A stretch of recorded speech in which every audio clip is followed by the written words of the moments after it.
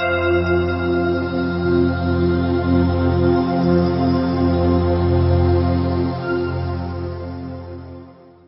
everyone and welcome to this new video, where we in the most easiest way possible will try to explain the Kurdish cause.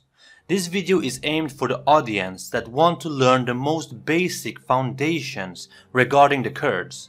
If you have missed the first episode, What is Kurdistan? We highly recommend you to watch that video first. Link will be in the description box below. Before we start, don't forget to hit the like button, comment your opinion down below and subscribe to the channel. Make sure that you don't miss any further videos on this channel.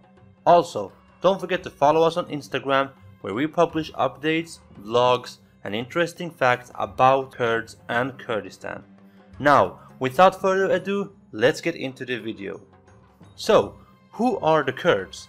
The Kurdish people is, like many other people around the world, a heterogenic people, meaning that there is influences from other ethnicities and cultures among Kurds. The reason for this is mainly that many different empires, kingdoms and dynasties throughout the years have left their influences in what today is known as Kurdistan. Many of these rulings has either been Kurdish or basically had a big Kurdish influence. The Kurds are not related to either Arabs or Turks, but have some common origin backgrounds with Persians, as they both origin from the Indo-Iranian branch of the Indo-European language. The difference, however, lies in that Kurdish belongs to the northwestern branch, while Persian belongs to the southwestern branch.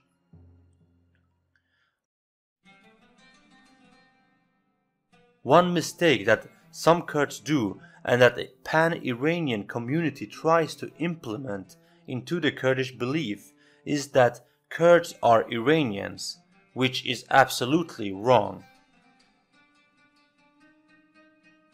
Being a heterogenic people, the Kurds origin from different ancient people, such as the Kardushi, the Medes, the Mitannis, the Gutis, and the Kirtians. Some Kurds even have Armenian origins, since many Armenians assimilated themselves to become Kurds during the Ottoman Empire's oppression against Christian minorities. During the final days of the Ottoman Empire, many Kurds adopted Armenian childs to save them from what in time would become known as the Armenian Genocide. Today, the Kurds are estimated to be around 40 million people. Some sources even claim around 50 million.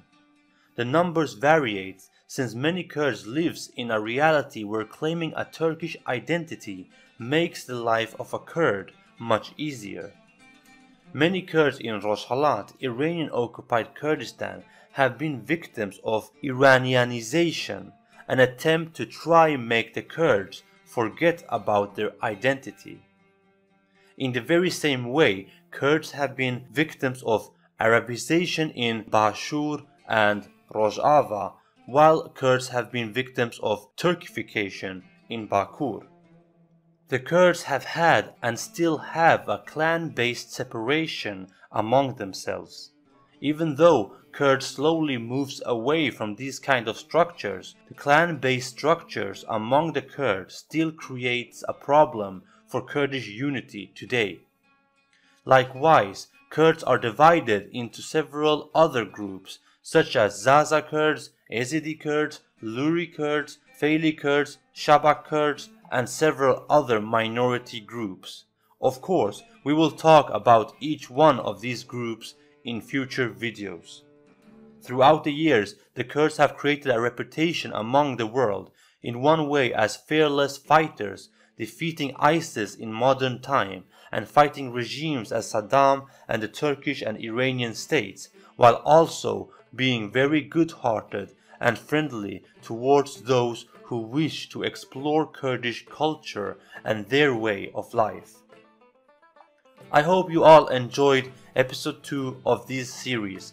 If you did, and if you want an episode 3 soon on the channel, be sure to hit the like button, comment your opinion down below and subscribe to the channel. Make sure that you don't miss any further videos on this channel.